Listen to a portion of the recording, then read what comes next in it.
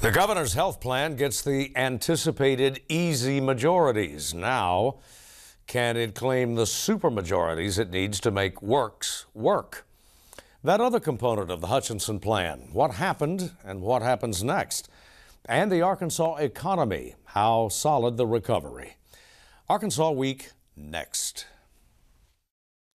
Arkansas Week is made possible in part by the Arkansas Times, keeping you informed by covering people, events, and politics in Arkansas. By FM 89, KUAR in Little Rock, with in-depth news reporting, analysis, and discussion each weekday.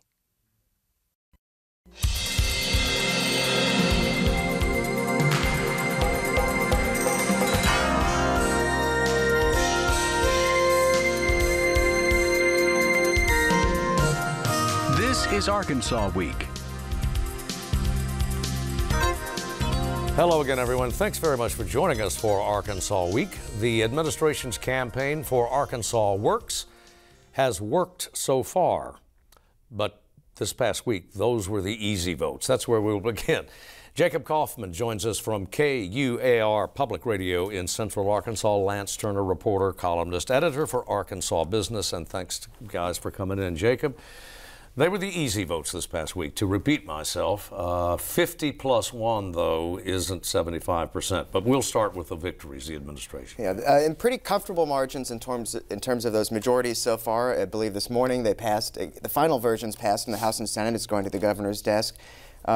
70 votes the first time around in the House. They need 75. In the Senate, I think they had 25. They need 27. So we know where the margins are. We know what players they're going to be looking at, trying to convince. But Jeremy Gillum, the House Speaker, has said all along, and they've all tried to manage expectations on this. No one has said from the administration side or backers of Arkansas Works that we're going to get the 3/4 we think this first time around. So they said they'll take it one step at a time. And so far, at least, it looks like they're in a position where they may be able to get those votes come next week when the fiscal session begins, when there's that 3/4 requirement for the funding bill of this Arkansas Works plan. Yeah, we're being maybe a little cryptic or vague here. What happened this past week is that the program was reauthorized. Arkansas Works, the Hutchinson administration's variant on the private option, which was a variant on the Affordable Care Act, aka Obamacare. The tough part's getting the money for it. Right, so that's just the enabling legislation, and to complicate it a little bit further, in the fiscal session that begins next week, the Arkansas Works program will be lumped in with the rest of the Medicaid budget, which includes AR Kids First and all these other less controversial programs. So if there's going to be any minority votes, it only takes 25% of either chamber to try to block this appropriation, to try to get it to be changed. They're also in some way threatening those programs, which of course the governor, I imagine, will be pointing to next week. Yeah, Lance. Well, yeah, I mean, this was, I think the governor was pleased this week. He put out a statement after the first round of voting in the House and Senate on Thursday saying he thought the votes exceeded his expectations and indicated a strong bipartisan support for the Arkansas Works program.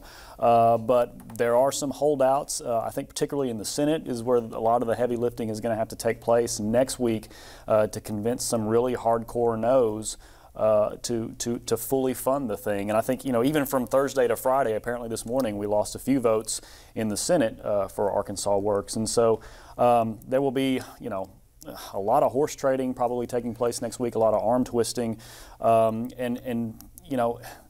guess the question is, if you are in that minority, what is your overall goal? Because if you're going to hold everything up, if you're going to effectively shut down state government, then what is your plan to replace the program, or what is your step beyond that? And then, of course, do you really even realistically have the backing then of 3/4 of the legislature to rally around that? So it'll be an interesting set of questions and calculations that are already taking place, I'm sure, today and looking to next Some of the week. holdouts, maybe all of them, say we're not holding out, we're firm, we're opposed. It's not a question of we're bargaining. So what can the administration do?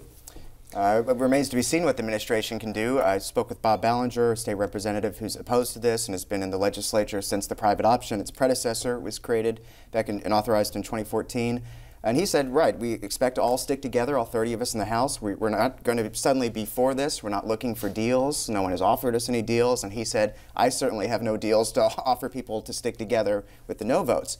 But he'll say, you know, if the solution is we cut the program, we take the $100 million hit to our budget, he'll say, I'm a conservative, a 3% across the board cut to the whole state budget. I'm fine with that. That's not a terrible outcome for me. And, you know, he thinks that critical services to him, like foster care, that the money is there for that.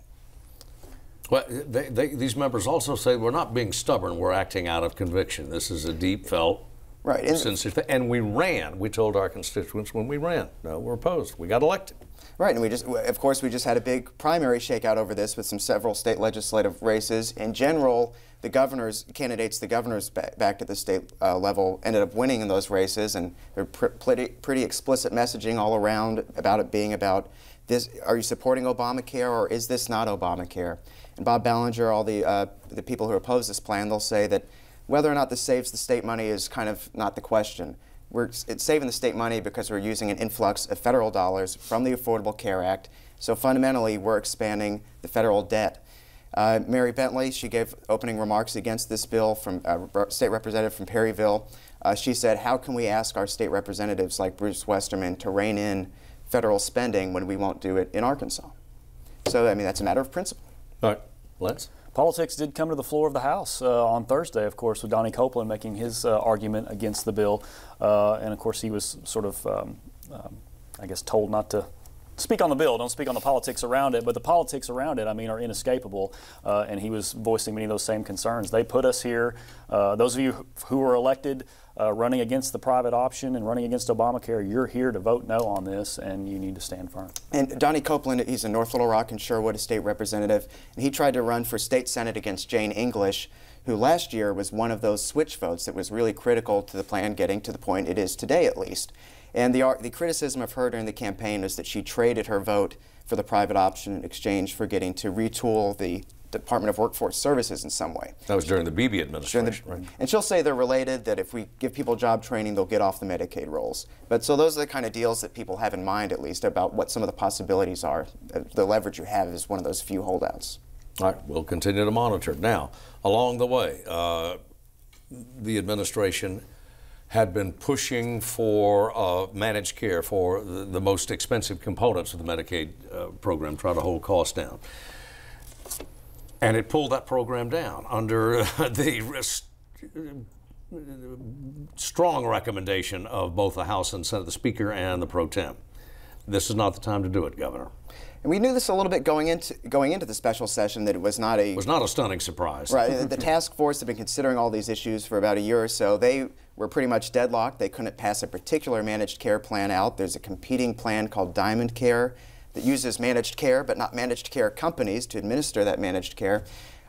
So the governor pulled out from it, and in his opening remarks to the joint session on day one of the special session, he acknowledged that, you know, it's everyone knows about it, of course, and he said, he kind of turned this negative, he tried to spin it into a positive for him, saying, look at me, I can compromise, I took out my managed care plan, I didn't try to ram it down your throats, I hope you will also be pragmatic as I have been as we go into the coming days. Yeah. These are powerful interests that are involved in this. That's right. Yeah, you've got big healthcare companies on one side of it, and then then you've got doctors and providers on the other side of it, and that's what we've kind of seen battling it out. And these are tens, hundreds of millions of dollars that are involved. That's right. That's right. I mean, and the governor, these two plans are aiming to save north of $1 billion over a 5-year period. The governor's plan apparently saves $1.4 billion. Diamond Care saves a little more than $1 billion. And they're very complex plans as well, and that sort of, I think, was borne out, in the middle of the week. The governor came out on Tuesday, the day before the special session was to begin, and pulled managed care down. Then the Diamond Care proponents presented their plan in the Healthcare Task Force Committee. And they're a bipartisan group in Diamond. That's right, a bipartisan group, Missy Irvin, and then some Michelle Gray, and some Democratic legislators as well, Keith Ingram, I believe. Interestingly, Missy Irvin is one of the holdouts on, or not holdouts, but one of the no votes on the private option, at least this time, even though she's voted for it in the past. And here's a plan she's backing, not making it on the agenda. Right, exactly. So anyway, very complex plans that I think what everyone arrived at, and sort of what it made it easier for everyone to walk away from managed care was these are very difficult things. There's a lot of moving parts, and members need more time to wrap their minds around what this legislation would do. Well, walk away for how long, though? There does seem to be a consensus that we're moving in the direction of managed care, almost have to. Well, we already have another special session planned for highways. We may have another one for managed care. But also this decision to withdraw it complicated the politics of passing Arkansas Works a little bit, because in the months beforehand, the governor had argued that you cannot continue Medicaid expansion unless you get these cuts from traditional Medicaid. We can't pay for what the state's portion of Medicaid expansion, but here he is, you know, withdrawing it the day before, saying, well, maybe these are separate a little bit. The House Speaker has said that he thinks many of the members view them as separate as well, but we've had this argument for months now that they are connected. Continue, please. The political complications here on this thing, the dynamic at work. Well, it seems like, surprisingly, based on the way we've been talking about Medicaid expansion for so long now, that it is less controversial than managed care. So, you know, if the argument is that Medicaid expansion saves the state government money, around $150 million a year is what Representative Charlie Collins and others on the Health Care Task Force will say, then why do you need to make these traditional Medicaid cuts in the first place? So members are going to have to decide what the real math behind that is, but the governor at least has sort of dropped that argument for this special session in terms of connecting them. We are making a little headway, it would appear, on the economy, the Arkansas economy. Yeah, things so continue to look a little brighter, progressive with each month. That's right. Yeah. In terms of the state revenue picture, we got some good news this week. The numbers for March were out and showed us that so far in the fiscal year, we're about $73 million above forecast in terms of the collections that we've brought in.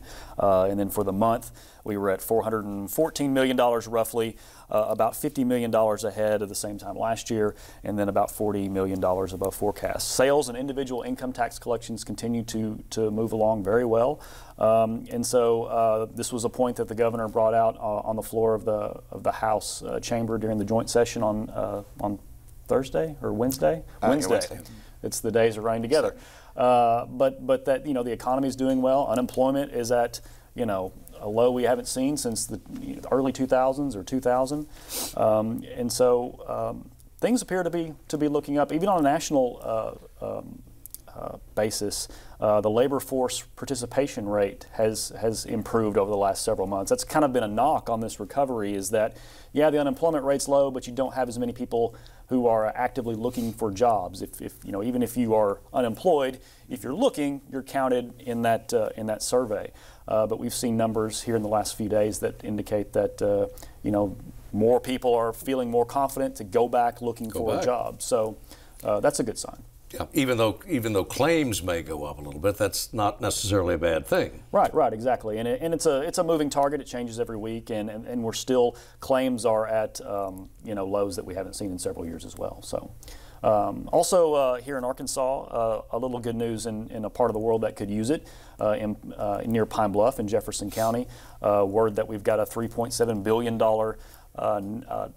energy plant that is apparently on the way to hopefully employ more than 200 people once it gets up and running. The land deal on that, some agreements were signed on that this week, tied to a lease of property, 1,100 acres on the banks of the Arkansas River for this plant to go in. This is a company called Energy Security Partners, and on the board of that company are some influential and familiar Arkansans, Wesley Clark, the retired Army general, and the former U.S. Secretary of Transportation, Rodney Slater, guiding this company. And Pine Bluff had known it was in the running for this plant, and even at the outset, indications were fairly strong that it was going to be the place for this. But they actually signed the lease papers this week, and so that's a good sign for a part of the world that desperately needs more jobs. Why Pine Bluff?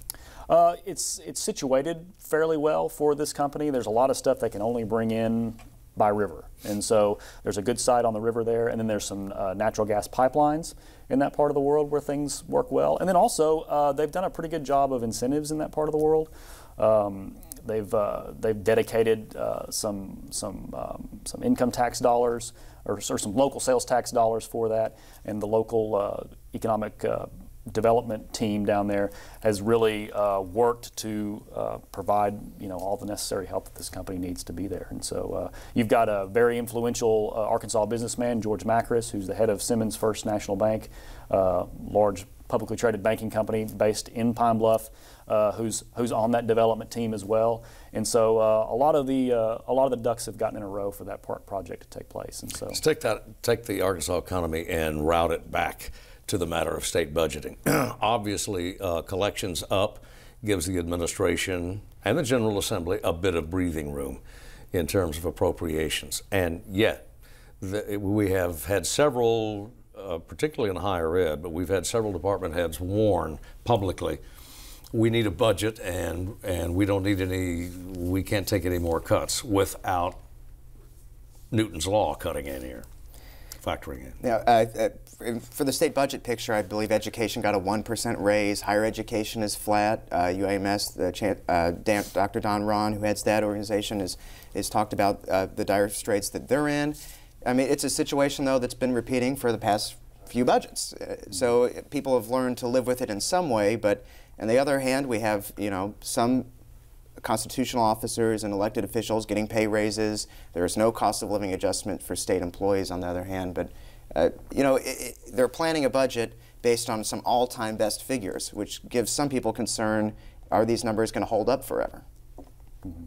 Yeah, we're looking to you to keep them up there, Lance. Well, yeah, there's nothing I can do about it, but I guess I can keep spending or buying things that I can't necessarily afford. Talk it up. Talk it up. But I mean, the thing with UAMS is that they are very much, the private option is kind of lifeblood to them, and other healthcare providers as well.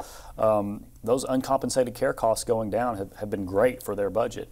Even without what could or could not happen next week at the legislature, they're still looking at shortfalls coming up in their coming year. So for there to be another round of budget cuts to them would be fairly devastating, and they would look at all parts of that organization to cut back and make up ground. And so you'll hear Dan Ron.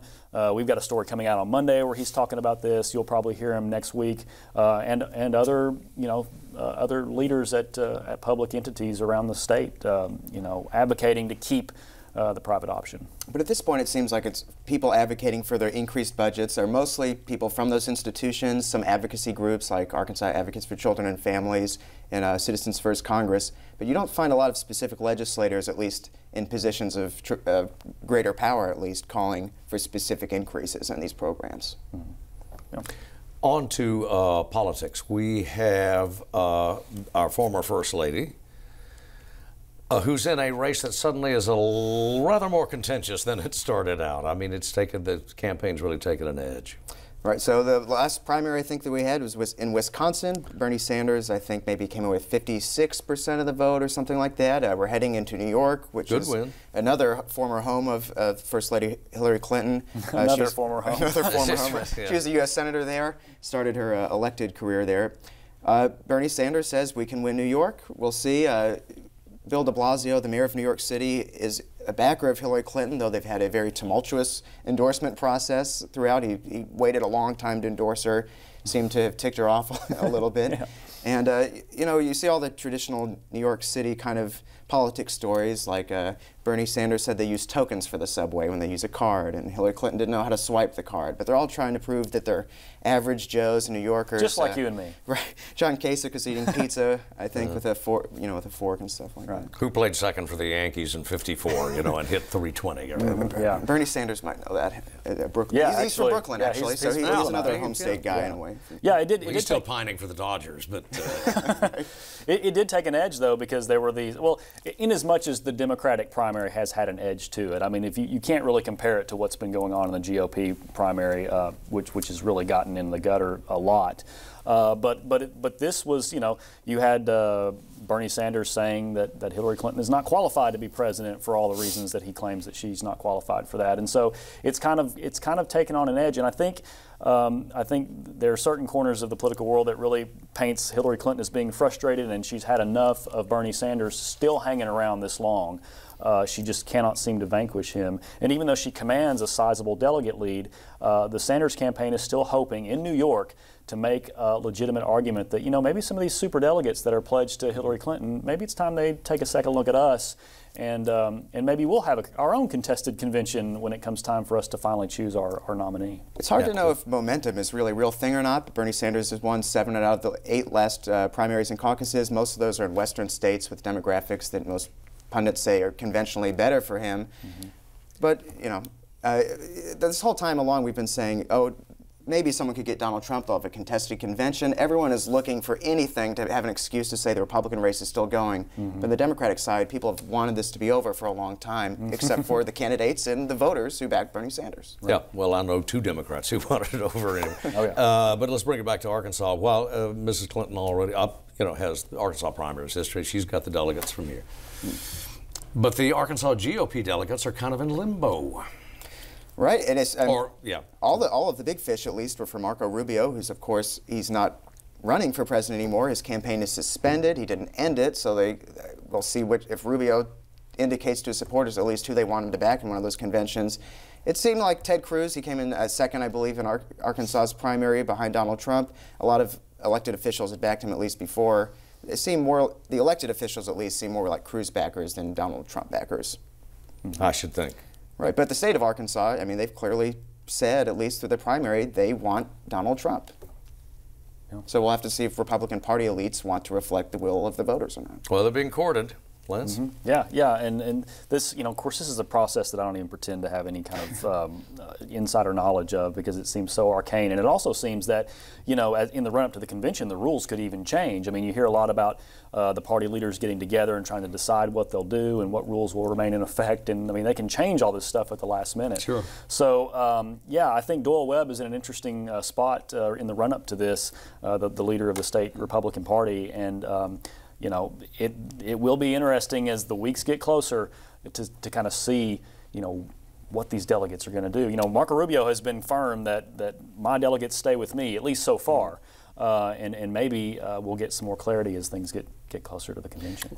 But of course, at the same time, while all of the state's Republicans that backed someone other than Trump, at least, they all said on primary night, after Trump won Arkansas's primary, that they would back the eventual nominee if it's Donald Trump. Of course, who the nominee is, I guess that's the big question. We don't know if we'll know going into the convention. Some of them did. I think there's some others, though.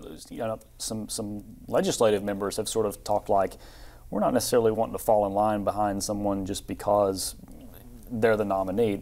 A few of them have said that. With how much, if any, gusto? Well, right. And again, things can change. This was several weeks ago, so we'll never know. But. And we had Nate Bell, the only independent in the legislature, saying on primary night that he wants a third-party candidate. He might back the Libertarian likely nominee Gary Johnson, who's formerly a governor of New Mexico. Okay. Well, if Mr. Webb, the GOP's executive director, he's the senior executive officer of the Republican Party. The titular head of the party is Mr. Hutchinson. And, of course, you have an all-GOP congressional delegation. They're the ones that are kind of, where are we going to fit into this thing? I mean, it matters to them. Mr. Hutchinson's midterm. Right, especially to John Bozeman, who'll be running against Connor Eldridge, and a lot of people have asked if Donald Trump is the nominee, is it going to drag down every other down-ballot Republican candidate? We don't know that. Donald Trump has seemed to, if anything, increase turnout for Republican primaries and caucuses, not necessarily for those candidates down ballot. Some signs, at least, John Bozeman is. He met with Merrick Garland, the Supreme Court nominee for President Obama this week. He says under no conditions will he advocate for the nomination or the confirmation process going forward, but that's some signs at least of Republican candidates like John Bozeman willing to go to the middle, even though we are in this very heated atmosphere. Well, we will continue to watch the Senate race very, very closely, but obviously the GOP at the national level, and I think at the local levels too, still considers Senator Bozeman's seat safe. It's in swing districts where the pressure is mounting. Right. And another big issue brought up by this. Well, and you also had the gentleman from Kansas reverse himself this past week and say, "Wait a minute, yeah, I was for a hearing, but now I'm not." That's Chuck Grassley. Is that who you're referring to? Not Grassley, but forgive me. Well, in any event, he had said, "No, I'd rather get fired for doing my job and voting no than not holding hearings at all." Well, there was a right-wing revolt in his base, and he said, well, on second thought, you win. And you have a lot of people, that's another Trump aspect is, well, maybe Merrick Garland isn't so bad. He's not the most liberal guy. Bernie Sanders wanted to appoint him. Hillary Clinton probably wanted to appoint him if they are elected. We don't know who Donald Trump would appoint. But, this Trump question, it really does go down the ballot, though. He, of course, is against the Trans-Pacific Partnership. He thinks there's a lot of problems with free trade deals. We have Connor Eldridge coming out saying he is against the TPP. John Bozeman still has not made a position. So maybe they're not going to be running directly saying I'm a Trump candidate lower down the ballot, but they are bringing up issues that they're going to have to answer. Yeah, and that is true.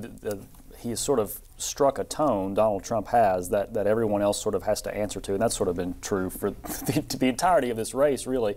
He's sort of called the shots, but trade has been something that has resonated, and it's made other people, Hillary Clinton even, I mean, people that you would not have thought would come out against a trade deal, really emphatically make their position finally known, which is probably a good thing.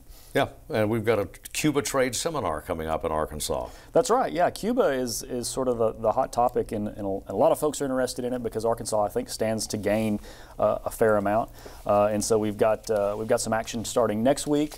Around Cuba, and we've already had some symposiums and seminars discussing Cuba. We've had people going to Cuba and doing work. The governor, of course.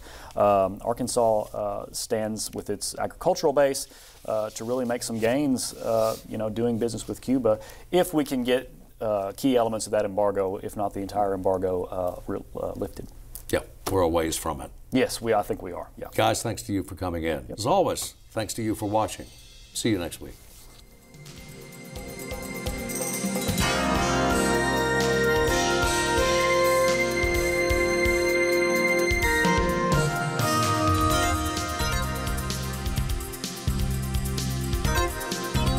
Arkansas Week is made possible in part by the Arkansas Times, keeping you informed by covering people, events, and politics in Arkansas.